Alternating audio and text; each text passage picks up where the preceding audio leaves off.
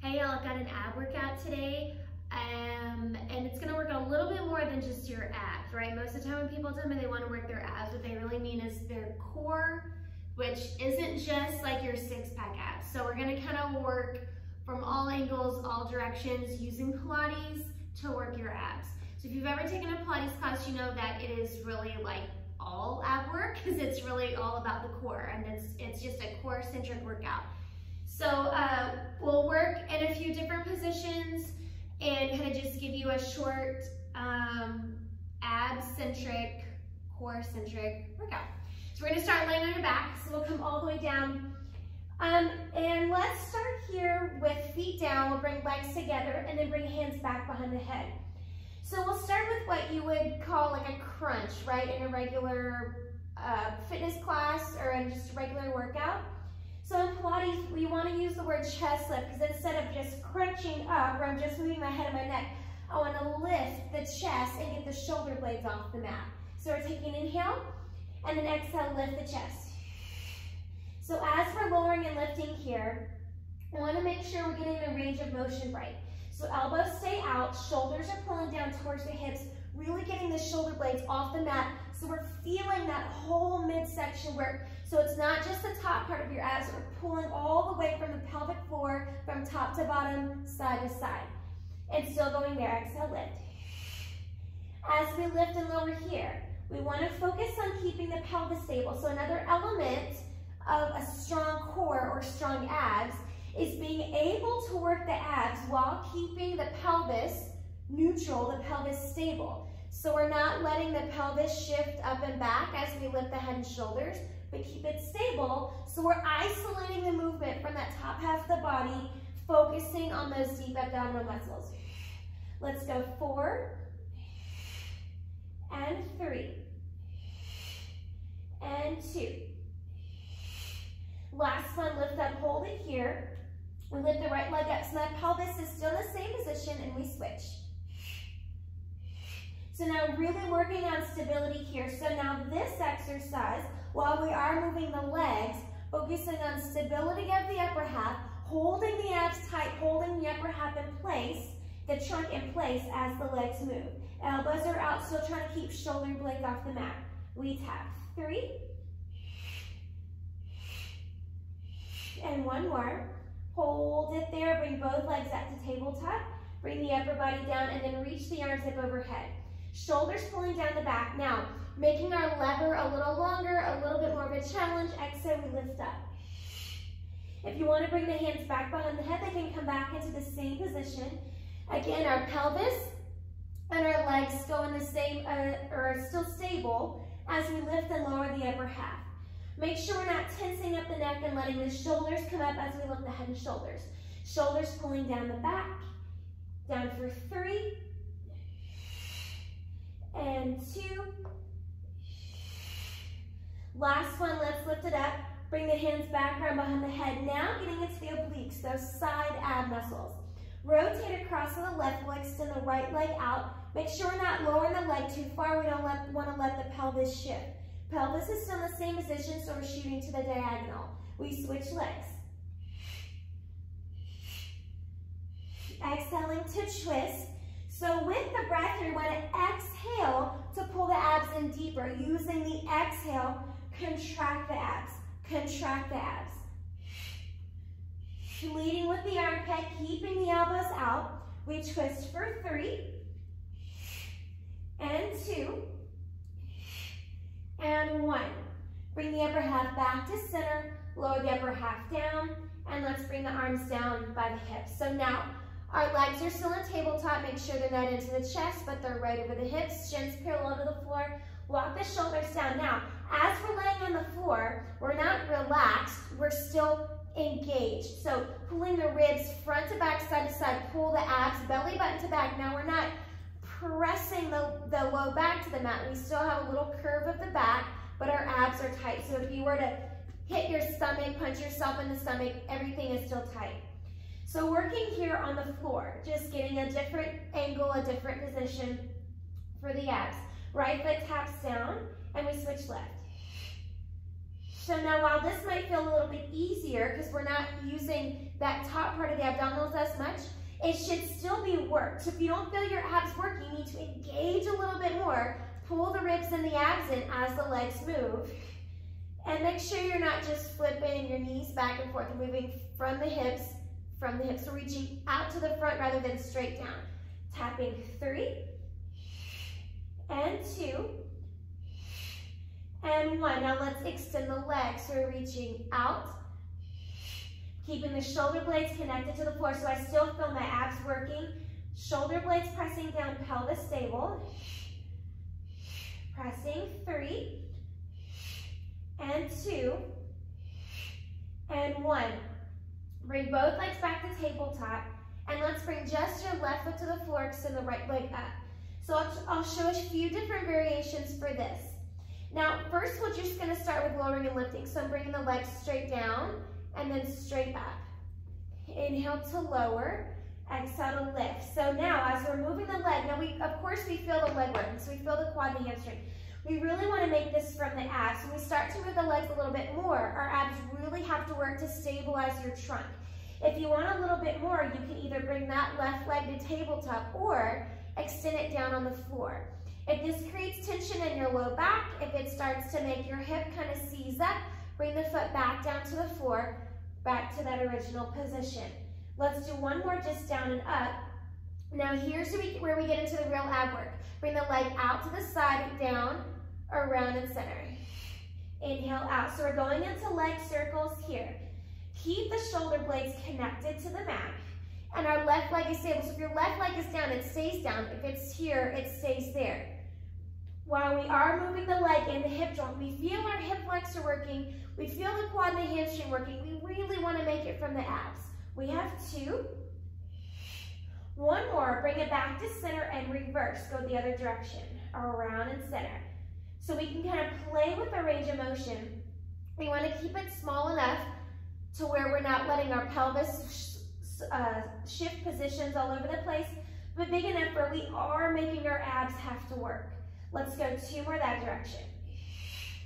And 1 more, bring the leg back to center, bring that foot down, bring the left leg up. So we'll start with this foot on the floor, we press the left leg down and back up. Walk the shoulders down. If they've crept up, they have a tendency to kind of shift up to the neck. So pull them down the back. If you're feeling good there, you can bring that leg to tabletop or you can bring it all the way down to the floor. Again, if you feel yourself shifting, or if you're here, if your leg can't straighten all the way and your pelvis is shifted, just bring your foot all the way down and you can work your way up to a straight leg. Pull the abs in tight. Remind yourself to pull the abs in, pull the ribs in, everything tight. 1 more, bring it up. Now let's circle out to the left. We're out, down, around, and center. And out. Keeping the shoulder blades connected to the floor. We're down for 3. And 2. Last one, bring it back to center and let's reverse. Go across and across. Circling 3. Pull the abs in. Circling 2. And 1, bring it back to center. Bring that foot to the floor. Bring the other foot to the floor. And then bring both legs up to tabletop. Arms are still down. We'll just keep them down by the side for now. Legs are together. From here, going into that lower part of the abdominals. So we say low abs. I don't really think there's such thing as low abs with that. We're just going to feel it more in that lower part. Inhale here. On the exhale, we lift the hips. Inhale to lower and lift. So now making this small and controlled. So notice I'm not bringing the knees all the way in and rocking. Just a little rock to lift the pelvis. It's barely lifting. We want to pull up through the pelvic floor. So as you're lifting, you're pulling up and in. So pulling in with, I call them your PP muscles. So those muscles you use when you have to pee and you're holding your pee in. Pull that up and in as you lift the legs up. We have 3, 2, and 1. Now bring the legs down. Now bring the hands back behind the head.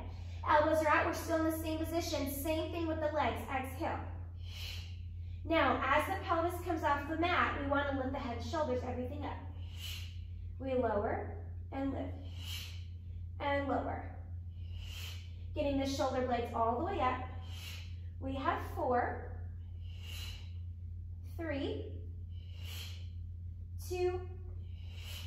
Now, as the knees come up, we're going to add a little rotation for the lower half. So knees to the right and center, left and center. Upper body still going straight up and down. It's my knees going across and center, getting a little into the obliques.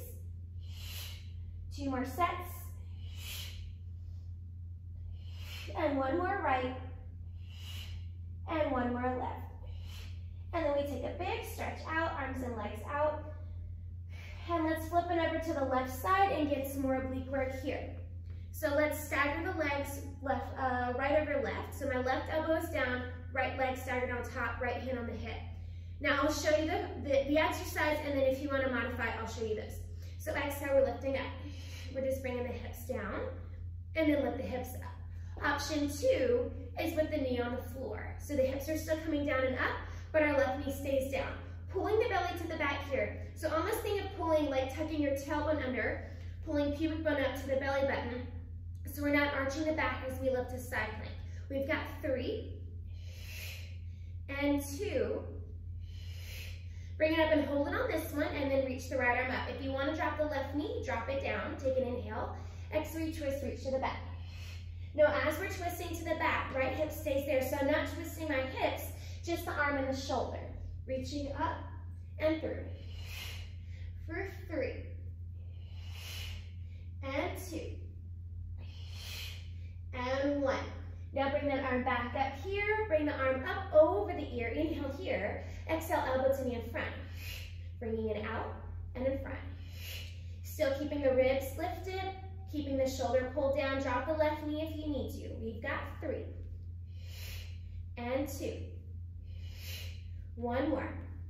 Bring that foot down, bring the other arm back up, drop the hips, bend the knees, and we'll reach over to stretch out the ribs on the left. Let's come all the way up. Swing it around to the other side and bring your right elbow down and bring your left foot across. So hand comes back to the hip. Inhale here, exhale, we lift up to side plank. Inhale to lower. Now if you want to, option 2 is here, and keep the knee down. Just work your right. If you still need more help, you can also keep that front hand or top hand in front. So you can kind of give yourself a little extra support. What we don't want to happen is let the hips twist. We want to keep hips stacked. So top hip over the bottom hip, top shoulder over the bottom shoulder. We've got 3 and 2. Last time, bring it up, hold it. Bring the left arm up, take an inhale. Exhale, twist to the back. Inhale to lift and twist. Inhale up. Dropping the bottom knee down if you need a little less on the shoulder. We've got 3 and 2 and 1. Come back to center. Bring that left arm over the head. Inhale here. Elbow to knee in front. And out. Keeping it right upright. Careful not to round the back. Keep the spine neutral, the back straight. We've got 3 and 2. Last one. Bring it back up overhead. Let's drop the hips, bend the knees, and reach over to the feet. Take a breath to come up here. Let's finish here, face front. So we're gonna turn over and bring your elbows to the floor.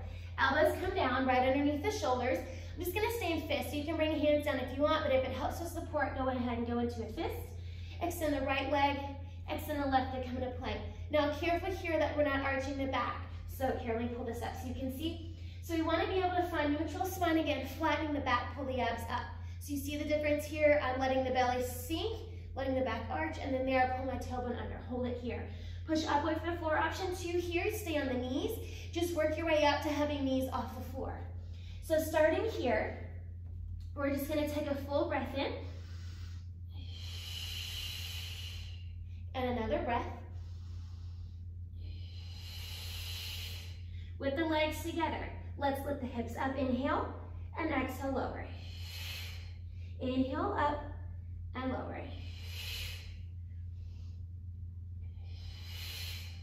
Lifting for 3, 2, and 1 more, come into your plank and stay here.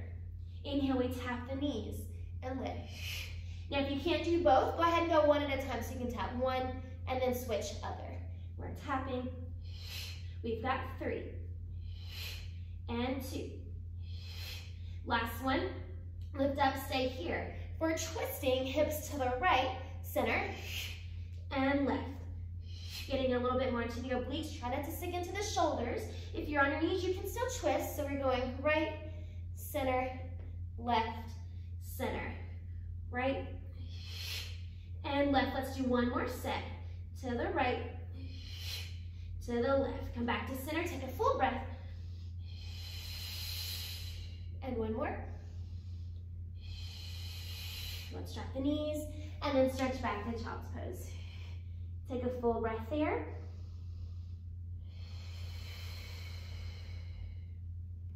And then a breath to come up.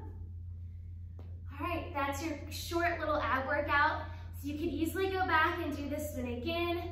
You could do it again and add some more reps. But just to give you an idea of how to work the core in all different directions, so you're not just working the front, you want to work side, front to back. See you on the next one.